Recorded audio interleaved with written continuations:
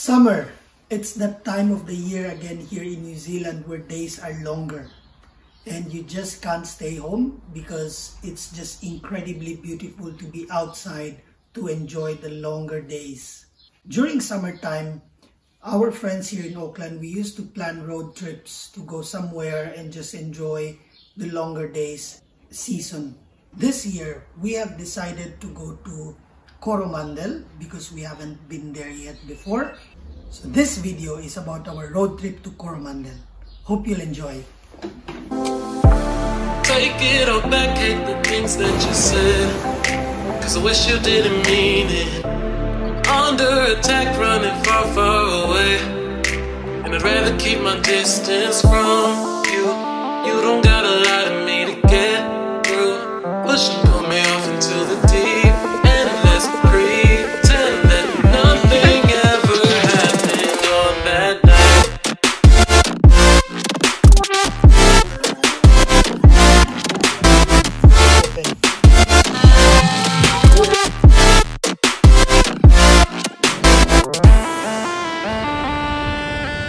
7 o'clock in the morning and we're heading down to Coromandel.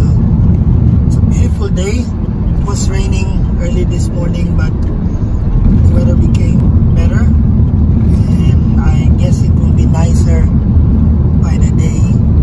We've got our friend here, our little friend over there. GoPro, start recording. Yeah, there you go.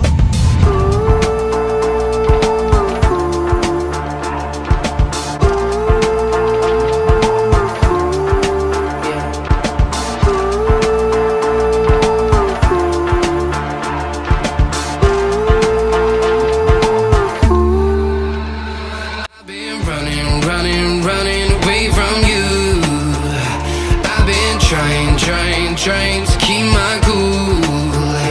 I see what your colors shining through. Yeah, I do. Well, that I do. Is it too much to ask? I don't want you back. We've just parked our car. We're now walking, going to Cathedral Cove.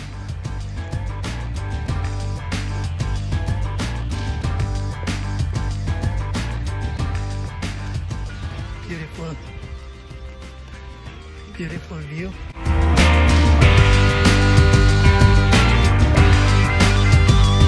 Hello, this is Hannah. Hi. And Eureka. Hello. Almost there. We have 30 minutes. Oh yeah. 30 minutes to go. Bloody 30 minutes. Yeah. How do you feel about What? this hike? It's alright. No sweat. Not bad. Not bad. So how are you guys?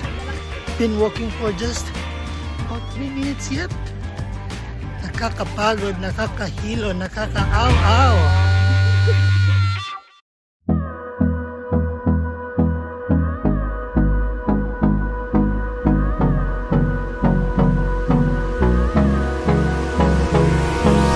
Hold me close till I get up.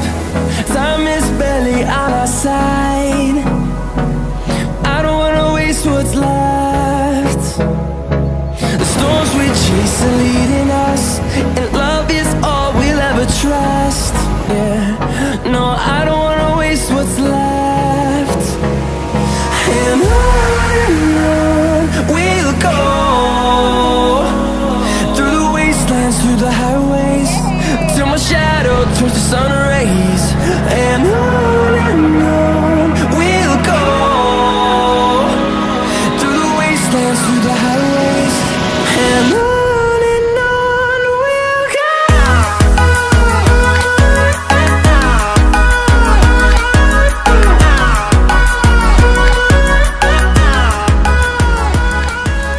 Oh my gosh. I'm so thirsty. Back to hike. But it's so tiring going back.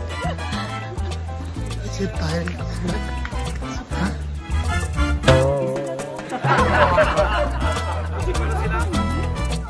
Hi, we're going back now.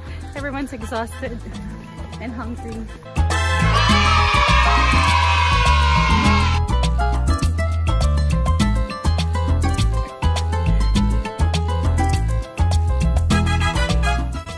That's the birthday boy, Sunny Boy Atilano.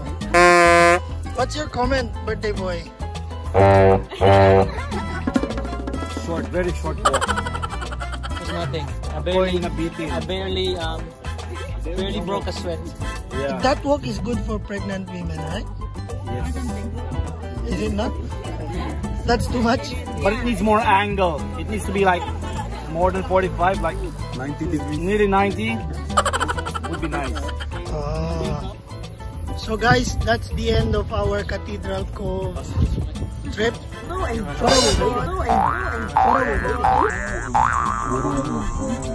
So that's the end of our Cathedral Cove trip. And we'll see you later.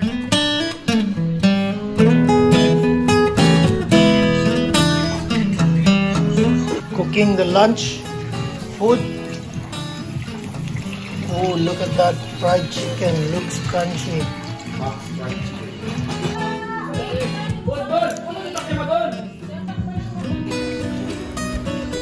What's this?